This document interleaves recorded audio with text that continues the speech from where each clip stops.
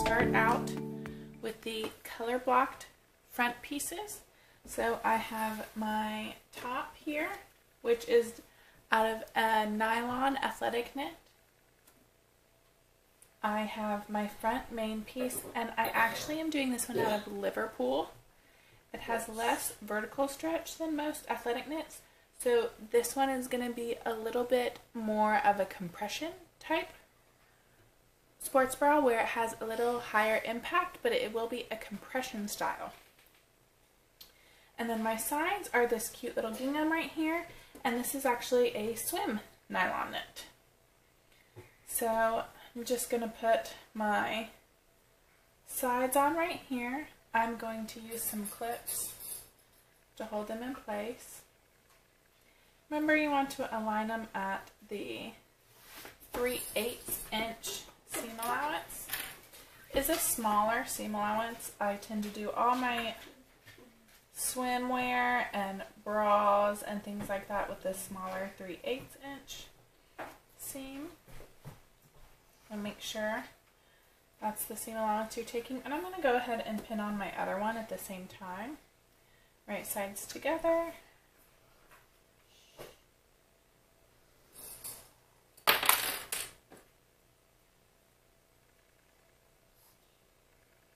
It's important on these little corners that you're aligning them at the 3/8 seam allowance.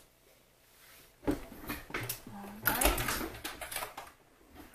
Have my serger on. I'm going to serge at that 3/8 seam allowance. You should be cutting off 1/8 of an inch.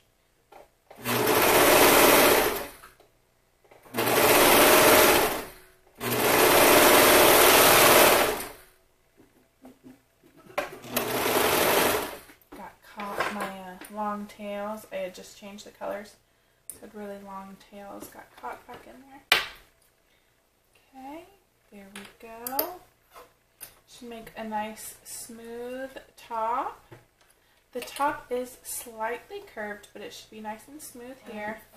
It should also be nice and smooth here. If you took the correct seam allowance, your seam allowance will hang down a little bit, and we'll trim that off. It should be a teeny tiny little triangle of a seam allowance, but your pieces should create a nice smooth line. If they don't, that means you didn't align it at the seam allowance, or you didn't take the correct seam allowance. 3/8 is a little bit different than what you usually are sewing, unless you sew a lot of swimwear or lingerie, bras. Again, it should be nice and smooth here, nice and smooth here. So there's our full bottom front piece. I really prefer to top stitch almost everywhere on this sports bra. Just gives it a tiny bit more structure, keeps everything in place. So I'm going to move you over to my sewing machine so you can watch me top stitch. Okay, here we are at my machine. I'm going to use the triple step zigzag. It's my favorite on a high stretch item like this.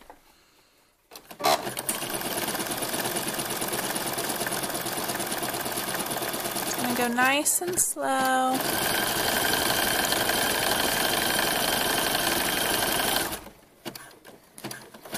You want to make sure you're not stretching your fabric as you pull through.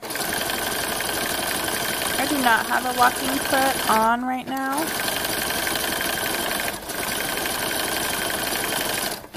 But a lot of people really like to have a walking foot on when top stitching knits. Here's my triple step zigzag. And I'm just going to go along the other seam.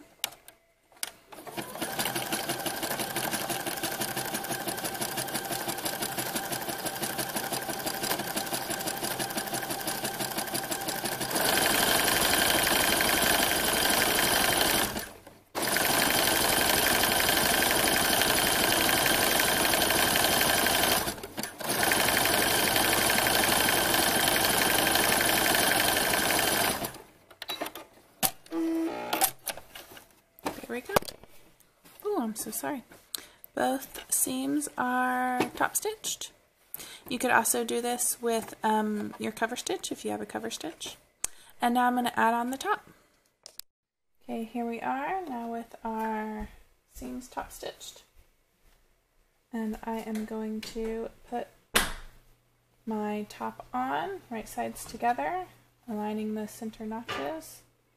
Again, I cut all my pieces on the fold in any pattern with a little notch because it finds the center for you, and you almost always need to find the center of pieces. I just find it easier to cut a notch than finding the center later.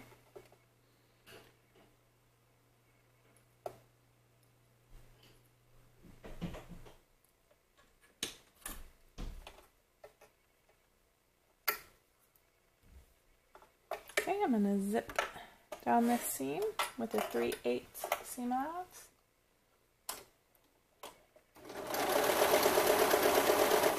You really want to take off slowly at that beginning. Make sure you get that full seam allowance. And again at the end. Especially if you're using a serger like me. Sergers really like to take off a little funky at the beginning, I think. Not as precise as a sewing machine, but if you get your seam allowance perfect with that notch, you should have a very smooth transition here. See, so I didn't get quite as smooth on that one. I always find the takeoff to be a little bit harder on a serger. You can base that in place before so it is perfect. Don't think I got mine too off that I need to redo it, but I am going to press this and top stitch it. I think I'll press mine up. It doesn't matter if you press it up or down. I'm back from the sewing machine. I have top stitched along the seam. Now I have a full front piece, and I'm